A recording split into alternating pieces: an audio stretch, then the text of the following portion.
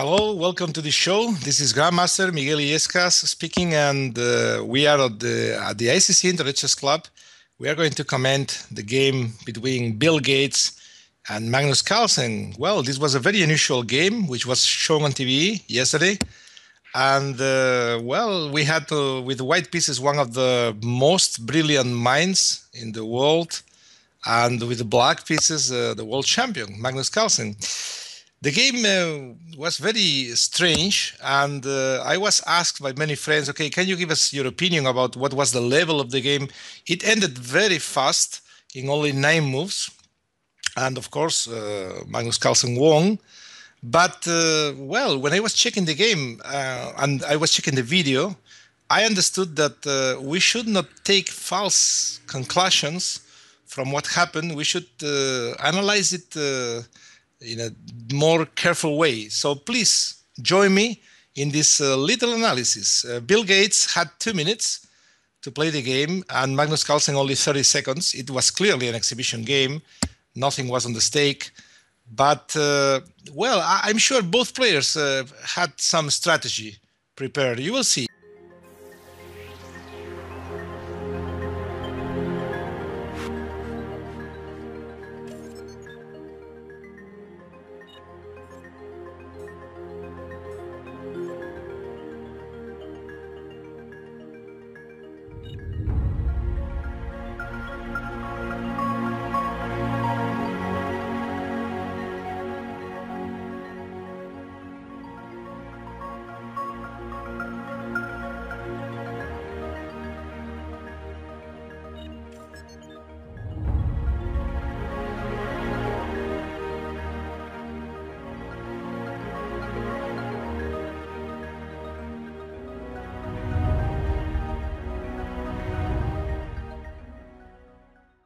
On the first moves, Bill Gates played e4, which is, of course, one of the best moves. And Magnus immediately answered with knight c6. He spent barely 1 second to make this move. I have to think that the Norwegian, he had prepared this variation. You can say, okay, come on, how can you think he's going to prepare for such game? Well, that's why he's the world champion, because he prepares for every game. So this idea, as we will see, it has some venom. And the point is that after knight f3, which is the most natural reply, d5, black wants to play in a very aggressive way from the very beginning and get white out of the opening theory. So his opponent has to play by himself as soon as possible. This was Magnus' idea. Of course, he got it with this little trick, this delayed Scandinavian defense. Here, something happened which is very important to understand the outcome of the game and the following what happened later. In fact, Bill Gates played knight f3, very cool, and Magnus replied with d5 in a very nervous way. Even, some pieces went down.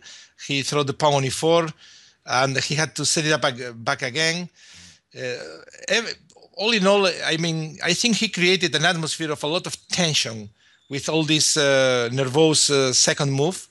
And we could see Bill Gates didn't, react well. He was not able to keep cool, to be quiet again after this 2d5. So, finally, probably he had some instructions. He had in his mind, the typical advice, okay, please move your king's pawn, develop your knight, develop your bishop, and then you can castle. If you manage to castle, it's well known, you are going to play a decent game. The opponent will take some time to mate you. So this was more or less his aim when he played a very weird move, bishop d3. So this move, of course, it is not a good move. It's a weak move. Of course, not losing yet, but it fits with this general strategy to develop and castle, which is what I would advise him if he would hire my services for for such a game. Okay, you take your pieces out, come on, castle, and of course you're going to lose anyway, but at least you will show some good fight. This is what happened in the game. He went bishop d3. Magnus was a bit surprised. He took just 1 second to react, and he went with knight f6.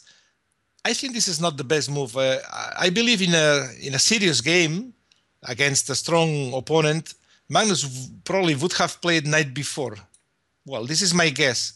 In this way, he's punishing the developing move bishop d3. The bishop cannot move because black would be winning a pawn. And I think this guarantees black a slight advantage without any question, without any fight. In the game, Magnus, he wanted to play a more open game.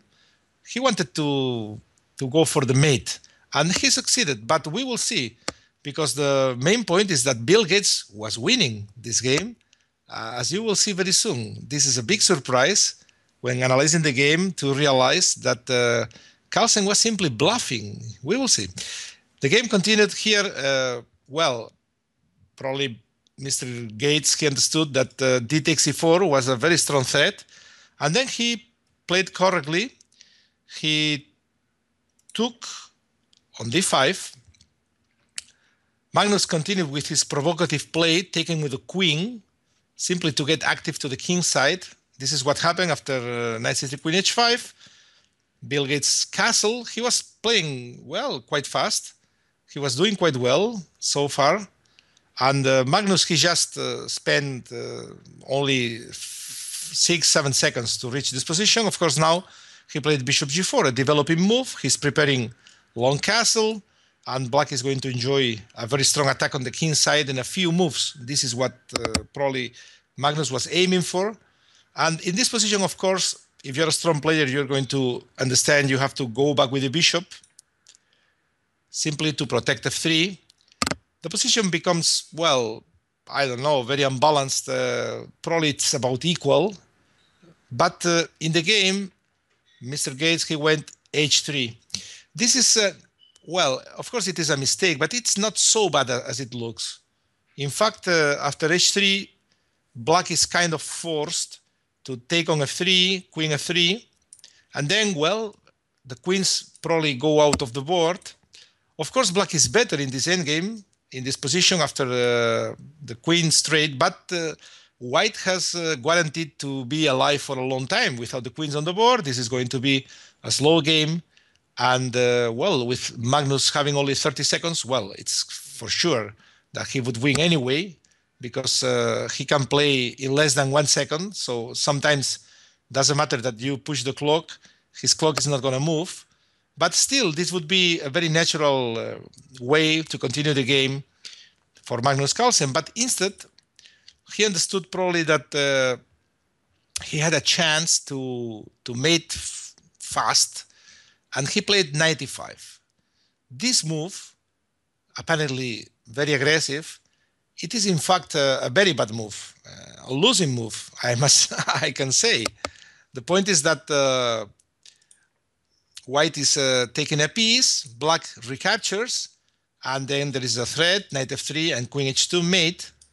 But here, in this moment, Bill Gates collapsed. This happens all the time. I saw all my life when I played with some exhibition games with amateurs. There are some of them which they play really not bad. But if you put a chess clock on the table and you play fast, the amateur tends to try to copy it. He gets nervous. He tries to play very, very fast to continue playing at your pace. And finally, the mistakes come, and big mistakes like this one. In this moment, the position is completely winning for white with a very simple move, rook e1. This didn't happen in the game, of course. And then, well, the white king is going to get a square to escape. We can see the variation after knight f3, queen f3. Black can try to do the same as in the game, but now the king has a free square, king f1. And black is left with a piece down in a completely losing position. We can see that another check will be useless. The king escapes, and white finally emerges with a decisive advantage. Well, it was not so difficult. I'm sure that if Mr. Gates would think for a while, for a second, he would find rook e1. He was playing not such a bad game till this moment. And then this would be amazing because Magnus Carlsen would be completely lost. And well, I don't know what he would do because after rook e1, if knight f3, queen takes, and now probably there is a threat, queen takes b7, and if long castle, then queen f5, check, it is immediately winning. So it would be difficult for Magnus, really. I don't know what he would do if rook e1. Well, unfortunately, the game went with a terrible blunder, knight e5, Bill Gates. I think he was very happy to take Magnus' pieces because, well, it's typical that you say, okay, I took a knight to the world champion.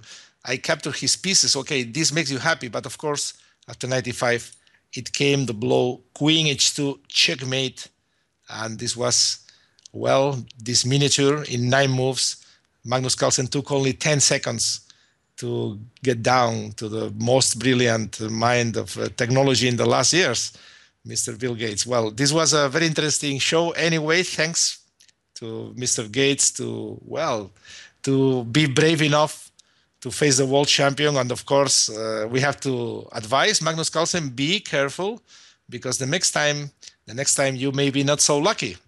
Well, that was Miguel Illescas for Internet Chess Club commenting this interesting game. Bye-bye.